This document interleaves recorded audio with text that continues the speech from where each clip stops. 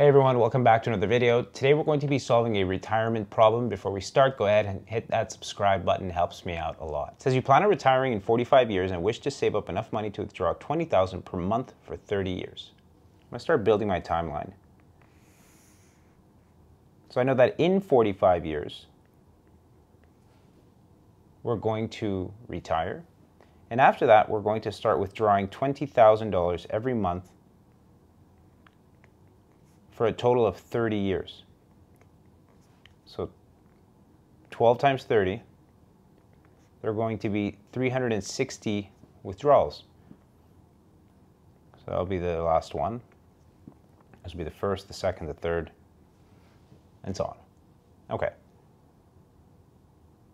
For the next 45 years, your retirement savings will earn 8% compounded monthly, but then will decrease to 6% compounded monthly after you retire. How much should you save at the end of each month? Okay, great. So we know that for the next 45 years, every month we're going to be saving. So 12 times 45 is 540. Okay, so I know I'm going to have several contributions all the way till the day I retire here. So that line here becomes the end of the first portion, the savings portion, so the 540th period, but it's also the beginning of the retirement portion. And that's going to be an important fact as we're solving this question. Now, the way to solve these problems is to work backwards from your retirement. We know that we want to have $20,000 every month for 30 years. That's an ordinary annuity. So I'm going to solve the present value of the ordinary annuity by taking my payment of $20,000, multiplying it by 1 minus 1 plus my rate. Now my rate is 6% compounded monthly. My payments are also monthly. So I'm simply going to divide my rate here by 12 to turn it into a monthly rate. I'll put that to the power negative 360. All that over, once again, the rate, 0.06 divided by 12. Now, if you're doing this on a financial calculator,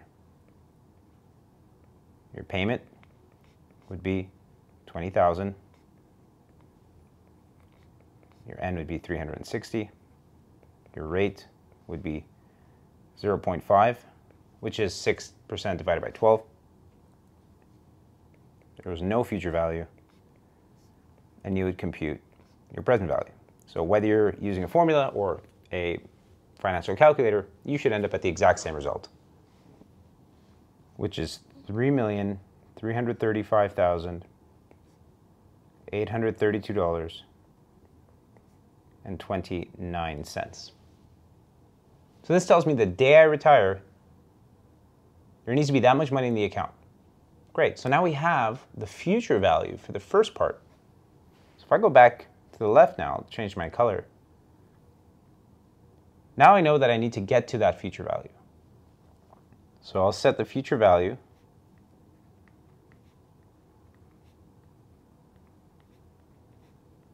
equal to the payment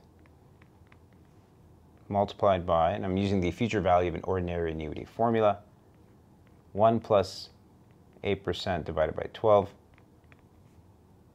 to the power of 540 minus 1 over 0.08 divided by 12. Again, if you're using a financial calculator, you'll set your future value to 3,335,832.29. Your IY is 0.666 repeating. That is 8 divided by 12.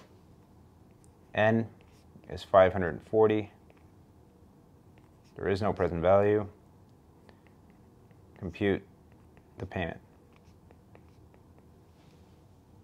And again, whether you're using the formula or a financial calculator, you should get the exact same result, which is $632.44. So you would have to save $632.44 every month for the next 45 years so that you can withdraw $20,000 per month every month for the following 30 years. That shows you the power of compounding. So that's it for the video. I hope that you found it useful. If you have any questions, make sure you leave a comment. If you found yourself struggling throughout that video, I'm going to leave a link in the description to my Wise Prep Intro to Finance course.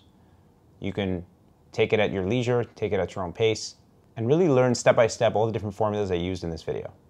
You can have access to that as much as you want at a very low cost using Wise Prep's Study Pass. The Study Pass also gives you access to the entire library filled with many, many courses that you might find interesting or useful in your journey. I'll see you at the next video.